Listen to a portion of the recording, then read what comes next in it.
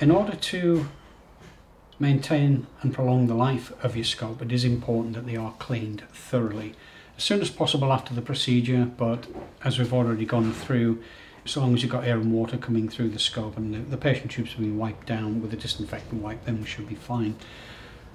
First of all, we're going to use the enzymatic, which is designed to eat protein and pathology.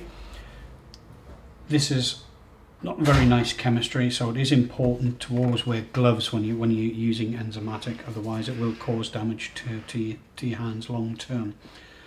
First thing we need to do is to attach our leak tester, and again we pump it up to 180 milligrams of mercury. Now this scope here is fully submersible. If you're not sure if your scope is submersible, please ring our technical department, give them the make and the model of the scope, and they will tell you the correct cleaning protocols. I know this one's fully submersible. It has a blue ring around the outside of the eyepiece. Everything apart from the leak tester will now be immersed into the enzymatic. It is important to keep the leak tester dry. And what we want here is nice big loops. We don't want to cause any sort of kinks or anything in the scope. Keep an eye on the pressure. The pressure may drop slightly, only by a couple of milligrams of mercury, purely and simply because it's cold water in there. All you need to do is just top that up slightly, so that remains outside. What we need to do is to flush the inner channel with enzymatic, and to do that we have to use these flushing adapters which come as part of your kit. In order to fit these, we have to remove the blue and the red buttons. Please be careful not to lose these buttons because they are designed to fit the particular scope that they are supplied with. You cannot mix and match them with other scopes. So the long stem goes into the blue port and the short one goes into the red. Press down and push forward to lock them into place. And using a 60 ml syringe, we suck up the enzymatic and we flush it through the channels. We need to do this 2 or 3 times in order to remove any loose pathology that may be in the channel. And ideally you don't want to see any bubbles coming through. You just want a good stream of fluid. The next thing we're going to do is to flush the channels through to remove any pathology that may be in there. So we remove the flushing adapter and we get our cleaning brush. The cleaning brush is the brush with the ball on the end, and as you can see it has a distinctive ball on the end. That is to push any pathology through that may be trapped inside of the scope. More so if you've done colonoscopies and things like that, you want to really make sure that it is clean. There are actually 3 places that we're going to brush. There are 2 in the suction port, which is the red port here, and 1 in the biopsy port, which is here. The first port we're going to go through is the one which is straight ahead, and again nice short movements so we don't cause any kinking. That will cause a problem with the brush and it will eventually cause damage to the inside of the scope. So by feeding this through, nice short movements,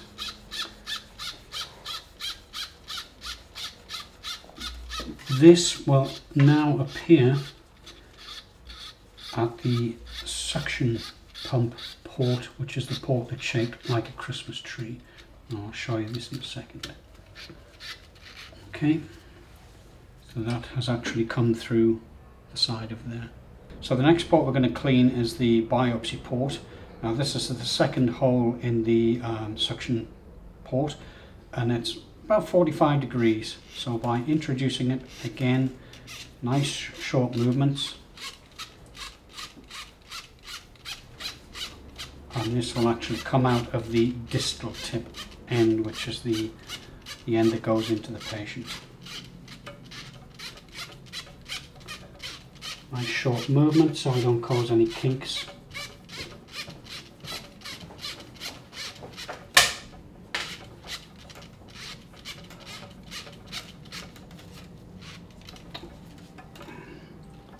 And there we have the brush coming through. So again,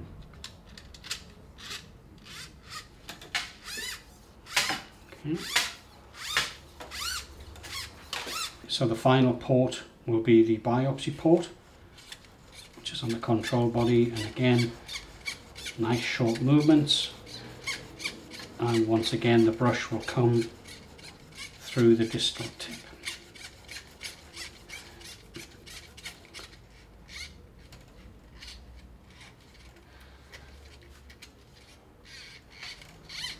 So we remove that.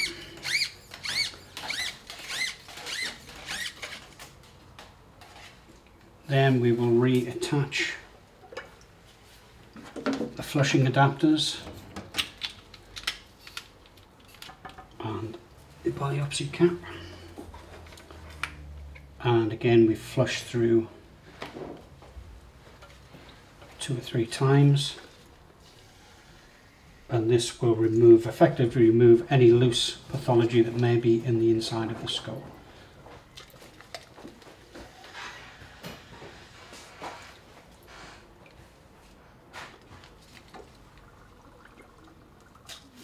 Good blast through, as I said, 2 or 3 times,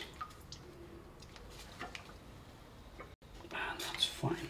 So we then leave that for the rest of the 10 minutes, or follow your manufacturer's guidelines as to the length of time it has to be in. Don't ever leave your scope in over and above the allotted time. That is important. If you've used any biopsy forceps or cleaning brushes or what have you, you can actually use the same enzymatic, clean your brushes and everything, endotracheal tubes using exactly the same chemistry. So what we do now is remove your valves, remove the scope from the enzymatic,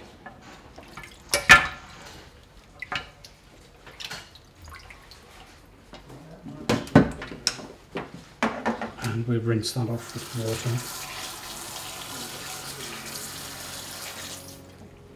We will then make our solution of disinfectant, and again follow your manufacturer's guidelines as to the dilution rate and the length of time. We then submerge the scope once again into disinfectant, and again making sure that the leak tester remains outside of the chemistry. All we're going to do now is simply flush through 2 or 3 times. No need to brush again, you've already gone through that with the enzymatic. And all we're doing now is we're actually flushing disinfectant through the ports to get rid of any enzymatic that may be inside of the scope. So 2 or 3 times.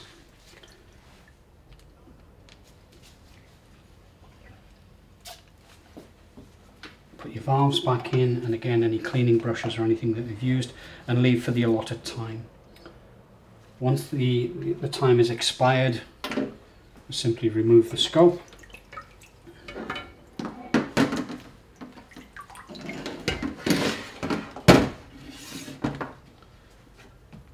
And we get rid of the disinfectant, and we fill our sink with cold water. Doesn't need to be sterile water or deionized water, but if you use something like a Milton sterilizing fluid, that's absolutely perfect to carry out the final flush for the scope. Once you've done that, then we would release the pressure from the scope, remove the leak tester, get that out of the way, and we dry the scope off. Make sure you put your buttons back on.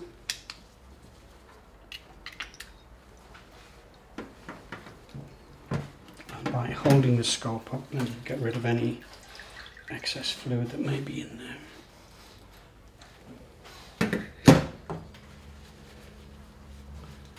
So using a lint-free cloth towel. Just dry the scope off as much as you possibly can before storage.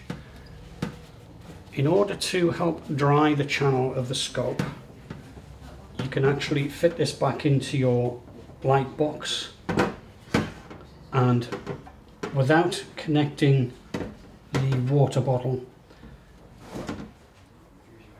turn on your pump, and by pressing the blue button and putting your finger over that, the air and water port, and pressing them both down, what will happen is any air that's in there and any water will be blasted out through the distal tip before storage.